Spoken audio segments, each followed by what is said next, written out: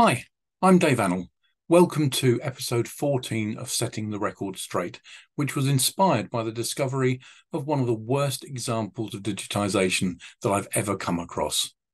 Allow me to explain. I've been doing a lot of research recently involving the early English settlement, or rather invasion, of the North American continent. In episode 6, I looked at an example of some particularly bad research into the origins of an early settler in New England. So I feel it's only right that I should redress the balance here, because much of the work done in this area in the past 40 or 50 years is of an exceptionally high standard. I want to draw your attention in particular to the work of the New England Historic Genealogical Society, much of which is now accessible through their website, American Ancestors.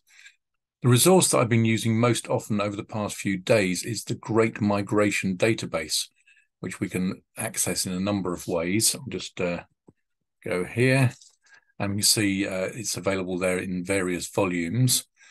It lists the 5,000 or so men and women who are known to have crossed the Atlantic in the years 1634 and 1635 to settle in New England. It's a remarkable piece of work. The authors, Robert Charles Anderson and George and Melinda Sanborn, have researched each of the migrants and attempted to piece together their life stories from original sources.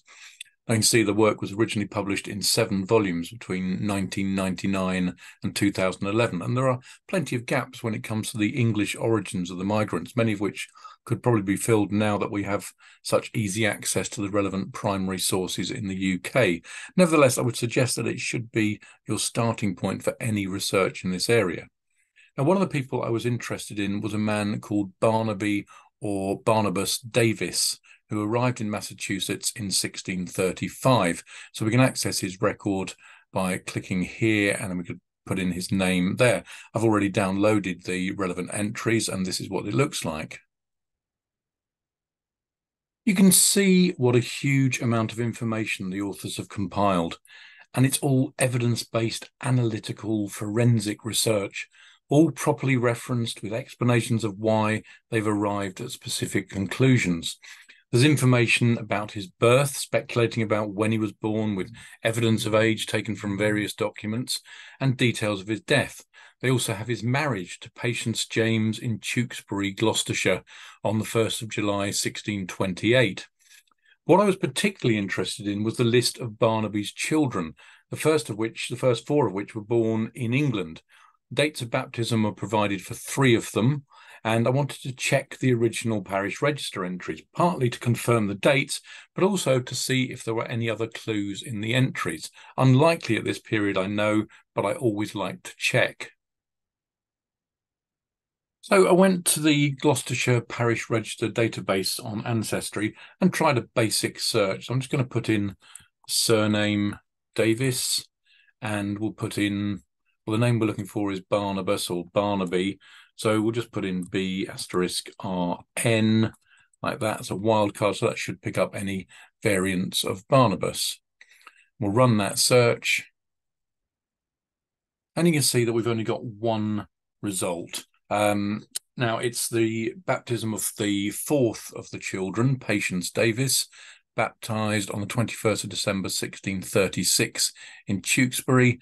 The father's name's been recorded here as Barnard, and the mother as Patience. If we view the image, you can see down here, this is the entry. Patience, the daughter of, well, says Barnaby. It's not Barnard, it's Barnaby, and Patience Davis. So that's one of the 4.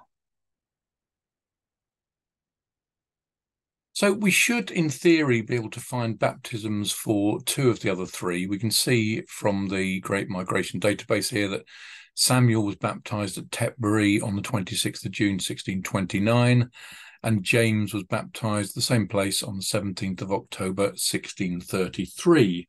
So why wasn't I finding them? Why did that basic search not turn up what we were expecting? Well, we can have a look back at the database here and try a few other basic searches.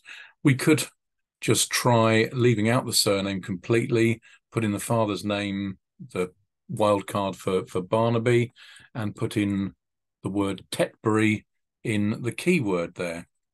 We'll search that, and you see there's nothing at all that looks relevant.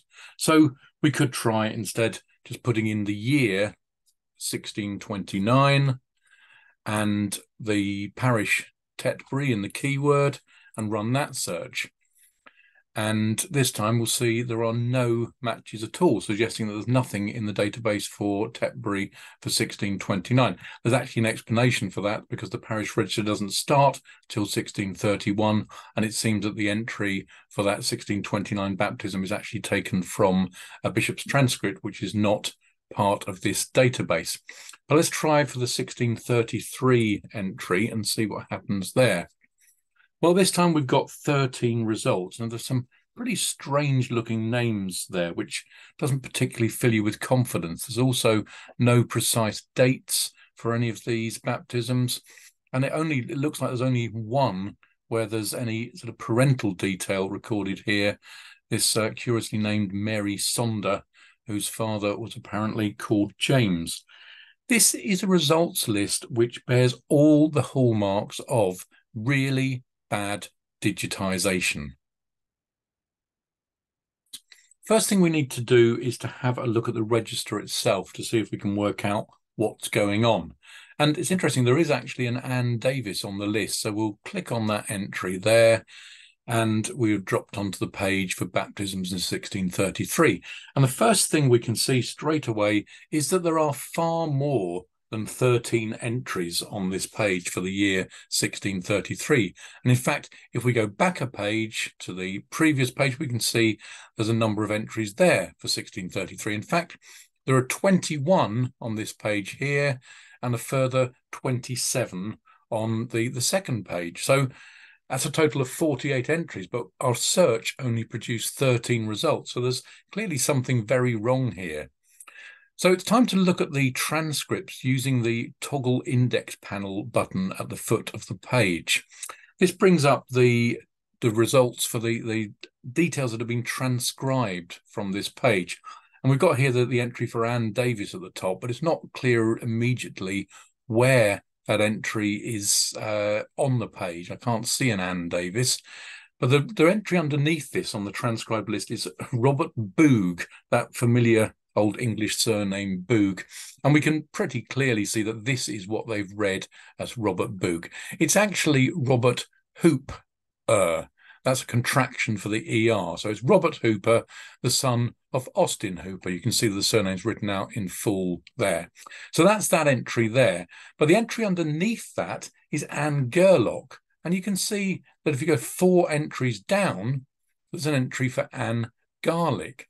So there's something very, very strange going on here. If we go back to the top of the page, we can see the first entry on the transcription is Elizabeth Sameby, but the entry here we can read as Elizabeth Harding. The next one is a bit harder. It looks like it's probably Henry Warren. And then we've got Joseph Hodges, but the second entry here is Joseph Garabet. Very, very odd. The fourth entry is Thomas Clevery, and we've got a Thomas Williams here, but then Samuel Robb, well, that's Hannah Hobbs. The symbol here isn't an E, it's an ES character. Then we've got Ambrose Johnson, but there's nothing for an Ambrose Johnson. Lydia, difficult that surname, probably Isle. John Pike, William Savage.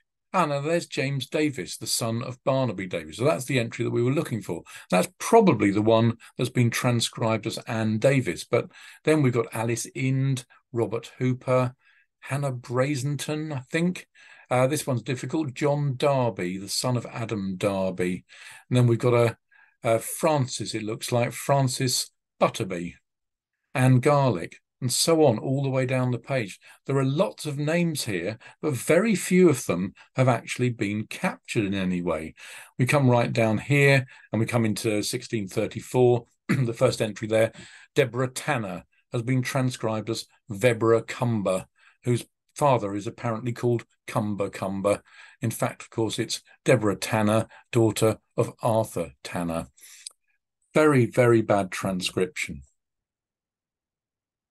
But it's not just bad transcription, and I'm not usually that worried about bad transcription as such. It would be nice if these 17th and 16th century registers could be transcribed by experts, but I don't think that that would work in Ancestry's pile 'em high, sell 'em cheap financial model.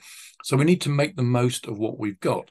And usually you'll find that the transcribers have got enough of the entry right to allow us to find what we're looking for.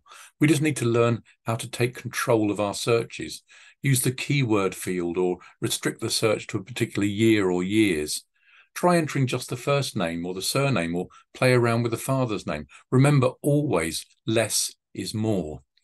The process should allow you to identify some possible entries, which you can then look at in the original document to see if they could possibly be what you're looking for. But in the case of this Tetbury register, we can't even do that. For most of the entries on the page, there simply isn't an equivalent transcription. Now, I haven't looked at the rest of the register or at the other registers in this database, so I don't know how widespread the problem is. I'd be interested to hear from Gloucestershire researchers about their experiences. All I know is that that particular page is one of the worst examples of transcription and digitisation that I've ever come across. That's all for me from now. Thanks for listening. Watch out for the next episode of Setting the Record Straight, coming your way soon.